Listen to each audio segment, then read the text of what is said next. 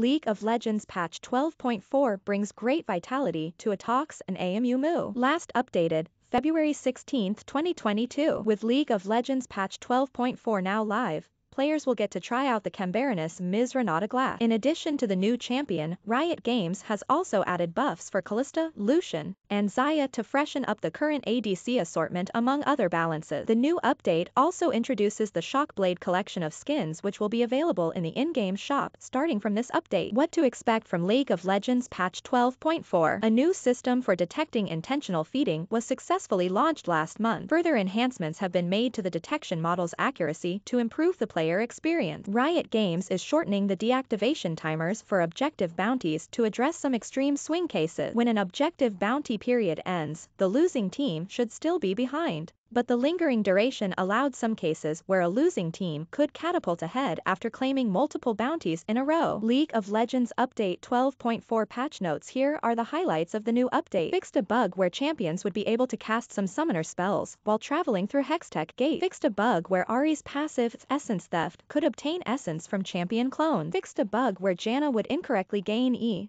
Eye of the Storm's passive heal and shield power boost upon slowing or knocking up enemy champions, even when she hadn't learned the skill yet. The new update introduces Renata Glasc to the live servers of the game and also includes a number of key balance changes for underperforming character. To check out the full patch notes, click here.